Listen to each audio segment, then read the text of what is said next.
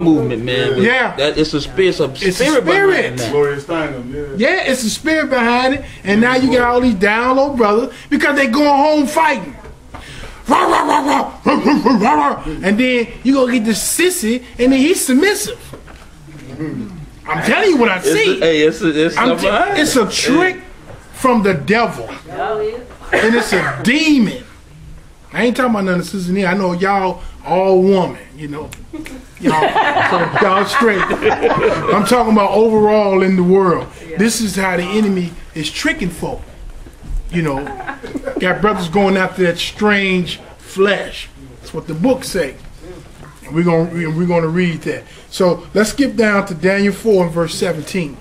This matter is by the decree of the watchers, and the demand by the word of the holy ones, to the intent that the living may know that the Most High ruleth in the kingdom of men, and giveth to whomsoever he will, and setteth up over it the basis of men. Now, these angels that's called watchers, we're going to read something later on, if it be Yah's will, from the book of Enoch. Enoch called them watchers.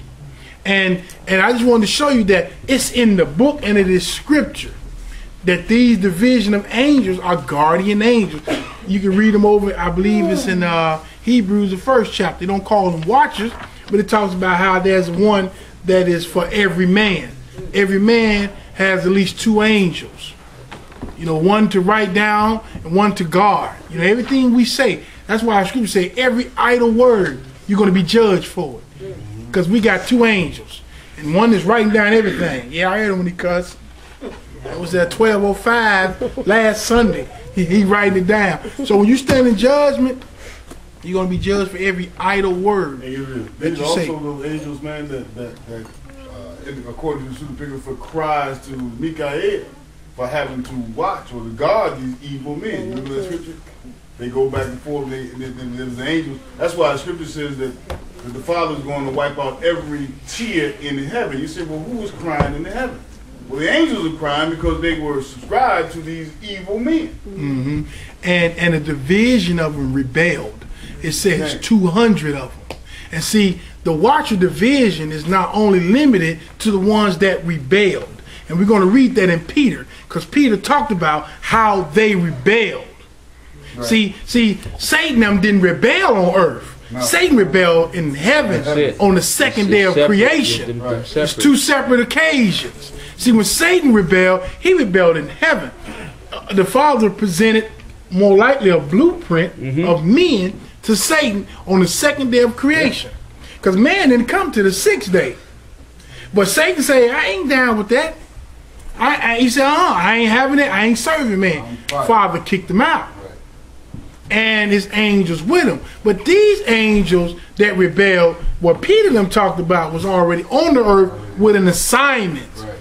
But that division is not only limited to that time. Now let's skip down to verse, we're still in 23. Verse 23. Daniel, yeah. And whereas the king saw a watcher and a holy one coming down from heaven, and saying, hew the tree down and destroy it, yet leave the stump of the roots thereof in the earth, even with a band of iron and brass, and in the tender grass of the field, and let it be wet with the dew of heaven, and let his portion be with the beasts of the field, till 7 times pass over him. That's real deep, that scripture. I don't have time to go into that, but just to give you all the clue of the image that Daniel saw. This is it. He talked about beasts. He just mentioned iron. And he mentioned brass. Brass is the Greeks and iron is the Romans. And we are in the era of the iron. And the watchers have something to do with it. Very influential even to this day. Satan, demons, is the children of these people that he made with the women. Because everybody that fell with Satan was chained down. That's why he asked Satan, where you been? He said, up and down, to and fro through the earth. So everybody that fell down with Satan chained down, except for few that the Father, let up with him. But for the most part, Satan roamed the earth by itself. But the demons came from as a result of these children that the Father destroyed. And we'll get into that if it be y'all's will, maybe in 2 weeks. Because I'm just going to give you all a nugget, and it's going to really, prick your spirit, and you're going to be really, really interested. And we're just going to go further. But right now, I'm just going to stay in the Torah. Anybody ever seen the movie Prophecy? Oh yeah.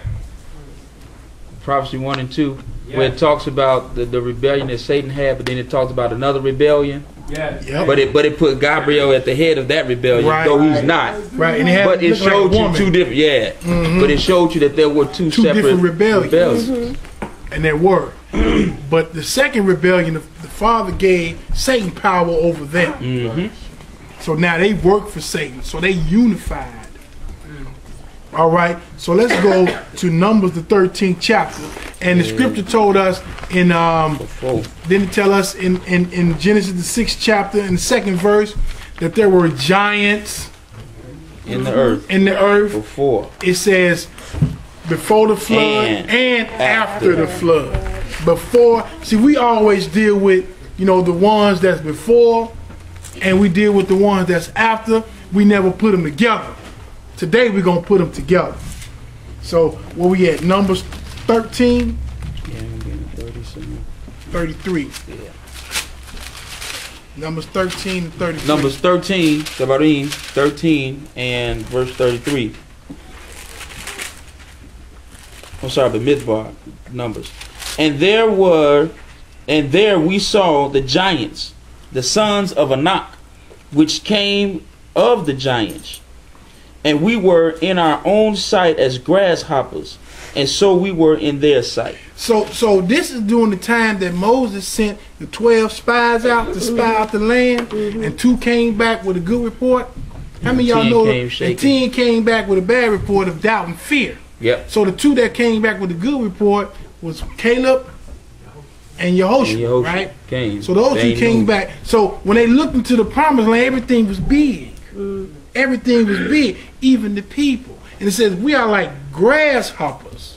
So if what it talked about in Genesis, if that was men of intelligence, like I heard one teacher, it was great men. They were giant in understanding.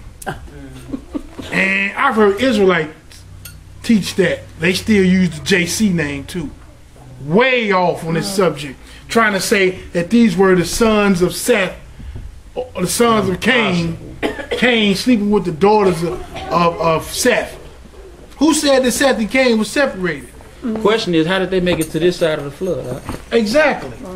Exactly. If you wasn't from Noah's lineage. That's it. Because remember, Noah and his 3 sons were the one who repopulated the earth. That's right. All right. So it said they were giants. But if you still, not convinced, let's go to Deuteronomy, the 1st chapter. So his name was Anak. Deuteronomy 1 and 28. As it was in the days of Noah. It's going to be some giants in this day.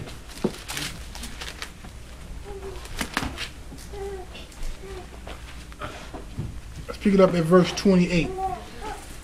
Deuteronomy, verse 1 and 28. Whither shall we go up? Our brethren have discouraged our hearts, saying the people is greater and taller than we. Oh, taller. They are greater and taller.